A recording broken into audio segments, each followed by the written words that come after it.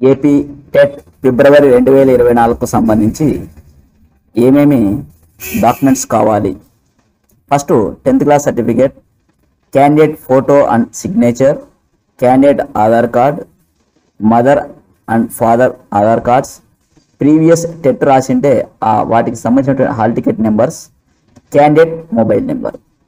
ఇవన్నీ ఉన్నట్లయితే టెట్ మన కంప్యూటర్లో అప్లై చేసుకోవచ్చు. టెట్ అప్లై చేయడానికి బ్రౌజర్ ఓపెన్ చేసి బ్రౌజర్లో ఏపీ టెట్ అని టైప్ చేసి ఎంటర్ ప్రెస్ చేయాలి. ప్రెస్ చేస్తే మనకు ఏపీ టెట్ ఫిబ్రవరి 2024 అని వచ్చి ఉంటుంది. దీన్ని క్లిక్ చేయాలి. క్లిక్ చేస్తే మనకు ఈ విధమైనటువంటి విండో ఓపెన్ అవుతుంది. వీటిలో మొదటగా సిలబస్, నోటిఫికేషన్, ఇన్ఫర్మేషన్ బులెటిన్ ఉంటుంది, షెడ్యూల్ ఉంటుంది, మనకు పేమెంట్ అనేది వస్తుంది. ఫస్ట్ పేమెంట్ కట్టాలి. క్లిక్ హియర్ టు పేమెంట్ అనే దాన్ని ప్రెస్ చేయాలి. అలా క్లిక్ చేస్తే ఇక్కడ candidate name, date of birth, candidate mobile number, ఆ మొబైల్ నెంబర్ కన్ఫర్మ్ చేయాలి. ఆంధ్రప్రదేశ్లోనే ఉన్నావా, మరి ఏ దానికి అప్లై చేస్తున్నాం, ఎస్జిటీనా, స్కూల్ అసిస్టెంటా, లాంగ్వేజ్ పనిట అనేది. ఇక్కడ క్యాండిడేట్ ఆధార్ నెంబర్, ఈ ఎంటర్ క్యాప్చర్ ఎంటర్ చేసి ప్రివ్యూ ఫామ్ క్లిక్ చేయాలి.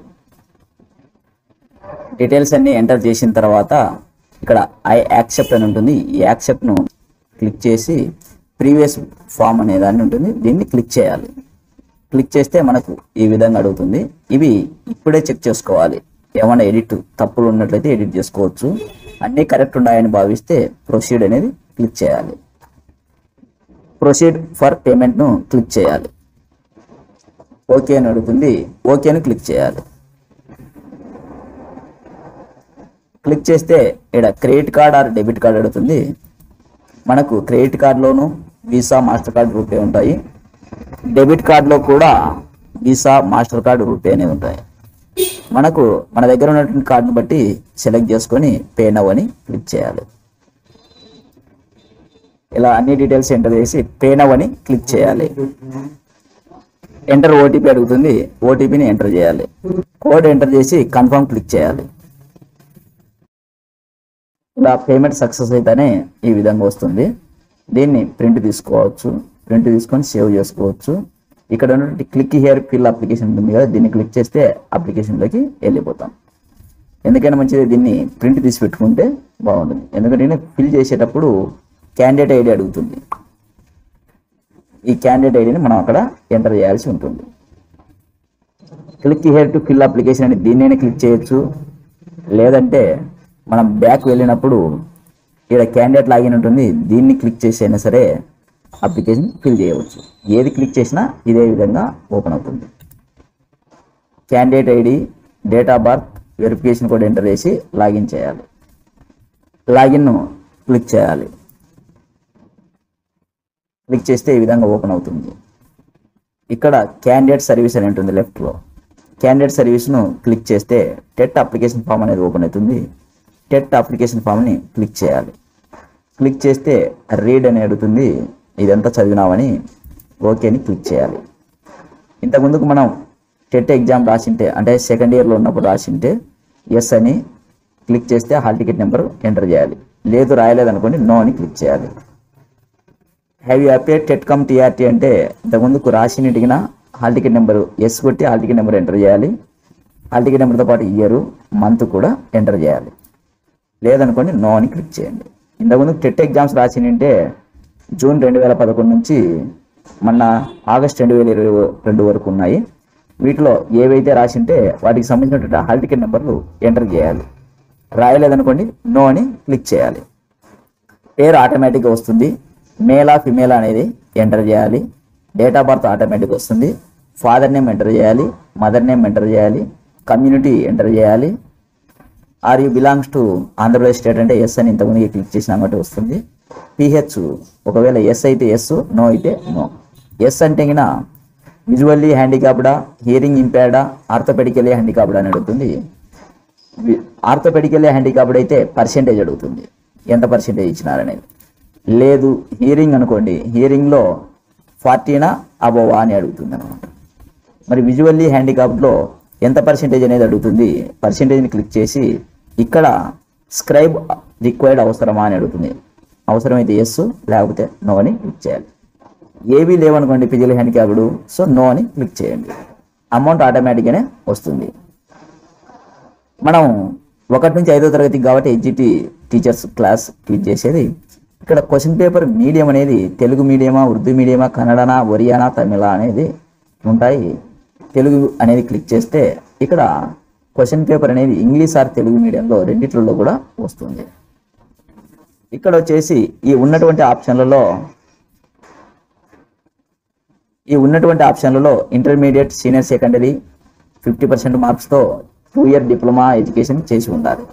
సో ఎక్కువ మంది ఇంటర్మీడియట్ 2 ఇయర్స్ డిప్లొమా ఉంటారు. కొంతమంది వచ్చేసి గ్రాడ్యుయేషన్ అండ్ బ్యాచిలర్ డిగ్రీ అనేది కూడా ఉంటుంది. ఏదైతే అప్లికేబుల్ అవుతుందో దాన్ని క్లిక్ చేయాలి. క్లిక్ చేసి డిస్ట్రిక్ట్ సెలెక్ట్ చేసుకోవాలి. డిస్ట్రిక్ట్ అనేది ఓన్లీ ఉమ్మడి జిల్లాలో మాత్రమే ఉంటాయి. ఒకవేళ అదర్ స్టేట్ వాళ్ళు ఉన్నట్లయితే అదర్ స్టేట్ అనేది సెలెక్ట్ చేసుకోవాలి. మరి మండలాలు కూడా ఉమ్మడి జిల్లాలో ఏవైతే మండలాలు ఉంటాయో అవన్నీ కూడా వస్తాయి. అర్బన్లో ఉన్నట్లయితే అర్బన్ తీసుకోవాలి. విలేజ్ ఓపెన్ అవుతాయి. Door number, street, pin code, mobile number ఆటోమేటిక్గా వస్తుంది. ఆధార్ నెంబర్ ఆటోమేటిక్గానే అక్కడ నుంచి వస్తుంది. మనం ఈమెయిల్ ఐడి ఎంటర్ చేయాలి. అలాగే హాల్ టికెట్ నెంబర్ ఎంటర్ చేయాలి.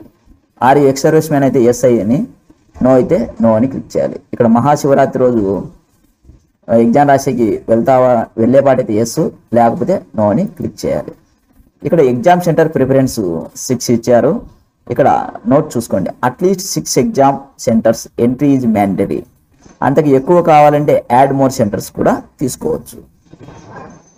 మరి ఇక్కడ ఉమ్మడి జిల్లాలు ఉంటూ వాటితో పాటు చెన్నై, బెంగళూరు, మన చుట్టూ ఉన్నటువంటి రాష్ట్రాల్లో ఉన్నటువంటి కూడా ఇచ్చాడు. ఏవైతే మనకు దగ్గరగా ఉంటాయో వాటిని మనం చూస్ చేసుకోవాలి. Next photo upload.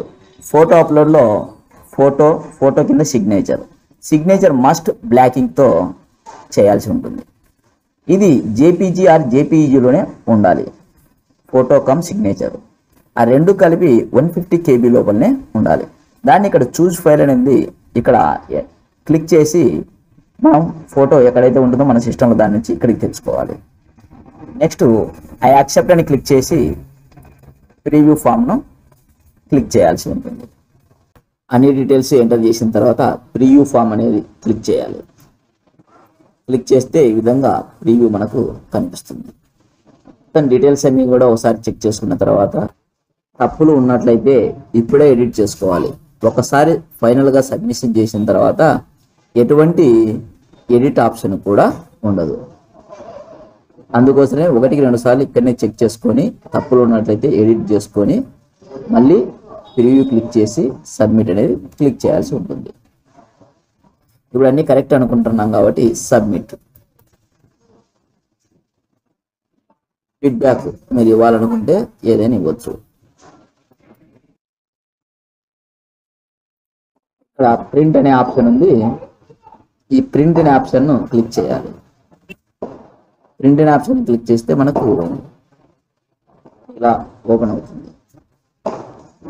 Application open అయితేనే అది 2 పేజెస్కి ఓపెన్ అవుతుంది. అయితే మనం చేసినటువంటిది మైక్రోసాఫ్ట్ ఎడ్జ్లో.